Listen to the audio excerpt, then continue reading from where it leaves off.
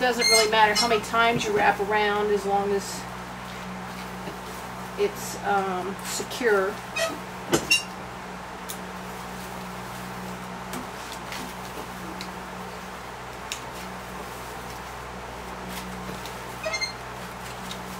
I had an even number of stems on here this time, so my design of the plating will be a little different.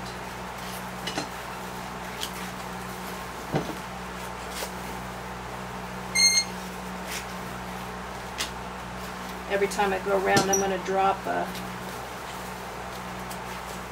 stem so that I can go back to the alternate.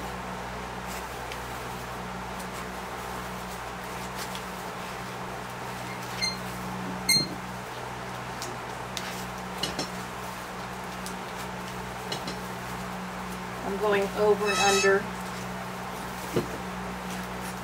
similar to weaving.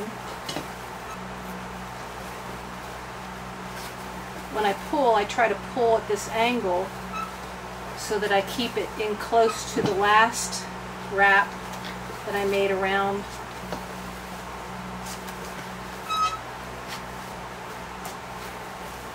This particular handle is a Colonia tree, which has a lot of character in the curviness of the handle.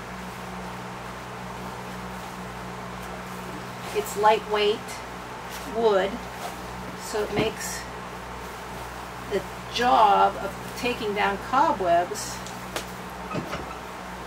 easier and less tiring. And that's what I'm making, is a cobweb broom.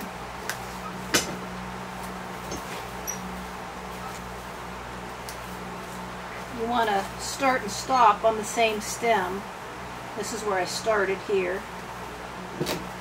Okay, now I'm back to my starting point, and I'm going to grab my pull through and lay it right under my twine, and I'm going to try to keep this tension on here.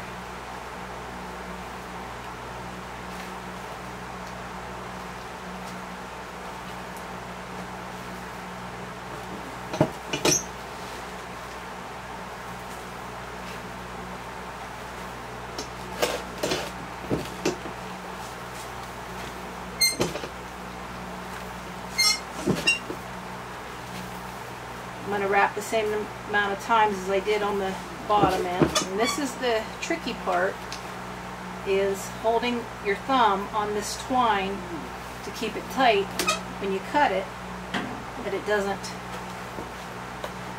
become loose on your broom handle.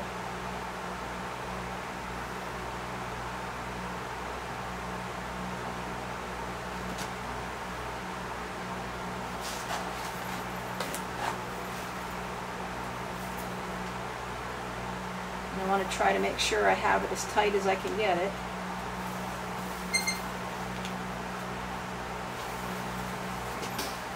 To clean it up, I'm just going to cut off the ends.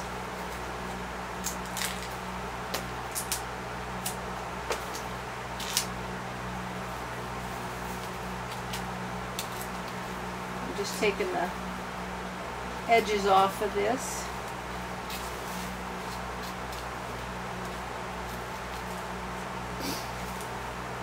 And that's how I attach my sweep to the handle.